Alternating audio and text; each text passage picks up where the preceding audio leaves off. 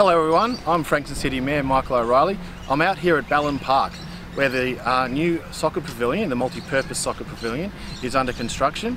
I'm here with Council Officer Cam and Site Manager Scott. And Cam, take us through a bit of the project.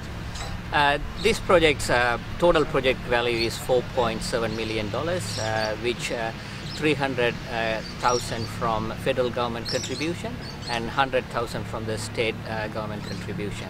And also this is one of the biggest pavilion that we are building in Frankston City Council. It's almost about 9,000 meters squared and got 8 change room facilities.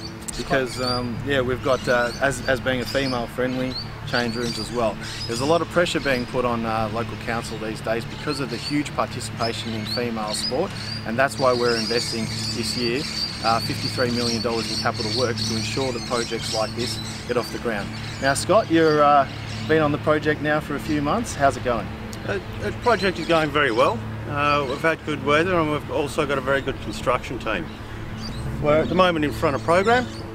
We look to be pouring the second half of the slab, weather permitting, next Tuesday, which we have the thing moving along quite nicely. And you can't pour the slabs while it's raining, and it's forecast for a couple of wet days coming up? No, thankfully we've got some good rain coming, which does slow us down, but we need it. It'll make the concrete cure poorly and will affect finishes further on, so we'd rather be safe than sorry and just hold it off a couple of days and yeah, do the things right.